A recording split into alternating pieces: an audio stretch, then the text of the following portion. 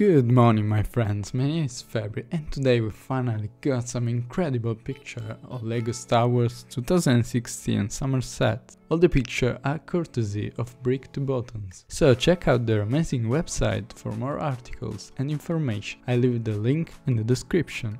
I'll try to cover all LEGO Star Wars 2016 summer set, so if you want any information on the other sets, check out my channel or my LEGO playlist in the description.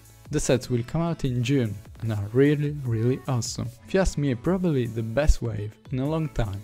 But now, don't waste our time, I'll focus on this set. 75148 Encounter on Jakku, 530 pieces, $59.99 US. I really have mixed feelings about this set. I like the minifigures so much. We get of course Rey and BB-8, which is always nice, but we also get two exclusive characters with completely new mold. Tito is the desert rider, kind of Tatooine Tuscan, and in the Force Awakens movie he tries to steal BB-8 and is stopped by Rey. He has a kind of breathing machine head mold and a very long staff. He rides a Laga beast, something close to a desert horse, which is actually a build, very complete, colorful and accurate to the movie. Then Rey goes to the market, where she wants to exchange metal junk with food rations. And here comes Anchor Plat, the big alien. Its head torso mold is very complex with a lot of different color printings.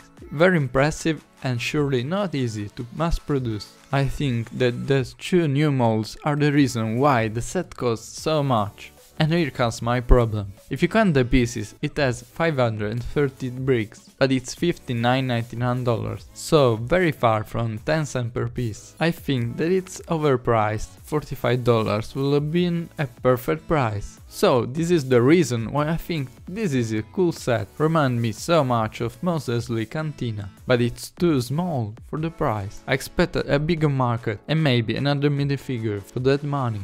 The market itself isn't so big. There is a place where Anchor Plug gives the food rations, and the back where there are droid wastes and an half battle droid. The roof is made with a solar curtain printed, really a nice touch. But the biggest play feature is probably the Laga beast itself that can move in all of its parts. So overall my advice is to wait for the price to decrease. There are other much better sets in the lineup. Check out the X-Wing Resistance video if you want to know what I mean. And surely those two minifigures will go mad on eBay. So probably the best way to get them is to buy this set.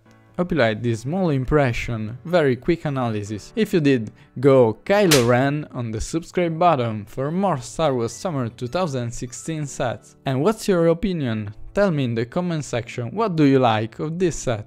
And I'll see you in the next one. Ciao! Lions roaring in the morning sun, searching for a longer day.